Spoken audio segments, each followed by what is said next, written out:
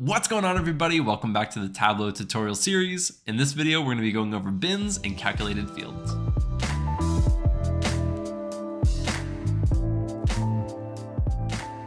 All right, so let's jump right into it. The first thing that we're going to look at are bins.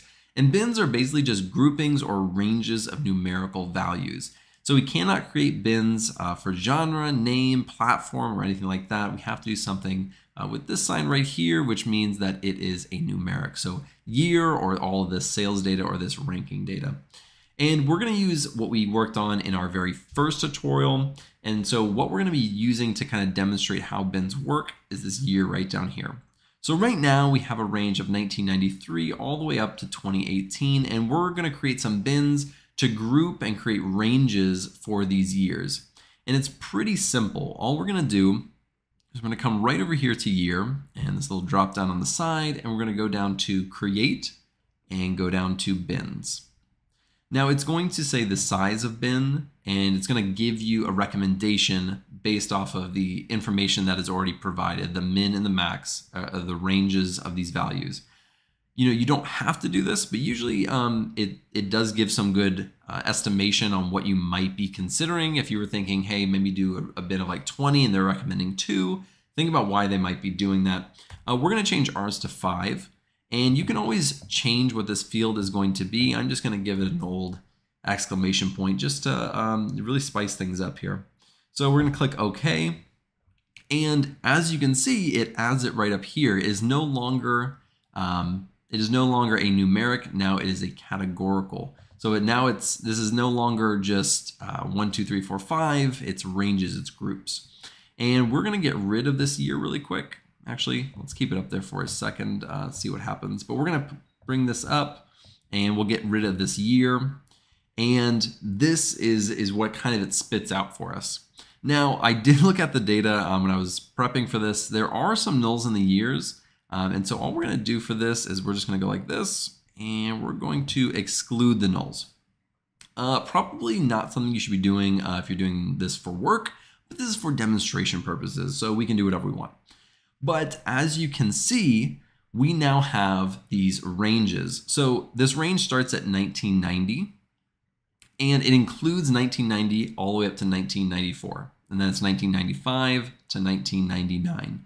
And so just really quickly, we can tell that the years 2000 to 2004 were a huge season or group of years for game sales. So these are the global sales for these video games. And so it is really helpful. It's very useful.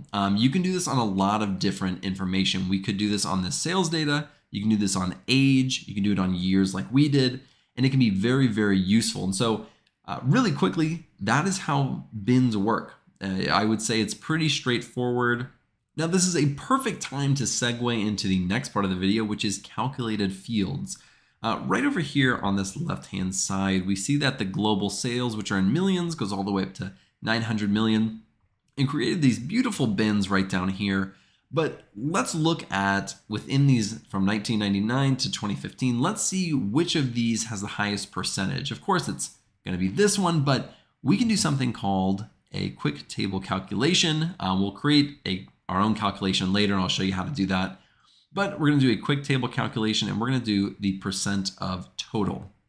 And so now we have these bins, and instead of just seeing the total amount of sales that they had, we see the actual percentages based off these year ranges, which is really useful, something that you could absolutely put in some real work that you do for a client. Now, really quick, just to show you something that you can do, if you click Control and you drag this over here, you can actually save that calculation. So we can say percentage of global sales, and that actually saves it as a measure for us. So that was a quick calculation, but let's look how to actually create a calculated field. So if we do this right here, what is going to come up is just the global sales, and you can do a lot of what you would basically do in Excel. Multiplication, division, subtraction, a few other things, but we're going to keep it super simple today. All I'm going to do is I'm going to take global sales, and I'm going to subtract. I'm going to do an open bracket, and I'm going to say EU sales, and it auto completes for me. I'm going to click OK, and it created calculation 2. I'm going to come in here, and I'm just going to say global sales minus EU sales. And let's drag this over. These are different. One's percentage, one is in terms of sum. And so I'm just going to bring this in right here. And so now we are comparing against the same thing. And if we look at the global sales, we have probably right around 950 million-ish in this 2000 to 2004 bin.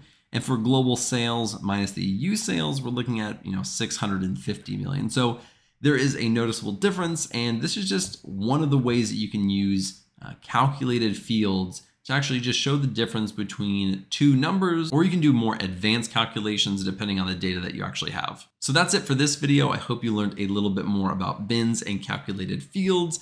In the next video, we're going to be looking at a ton of different visualizations and graphs and charts, and just exploring what options really are out there for visualizing our data.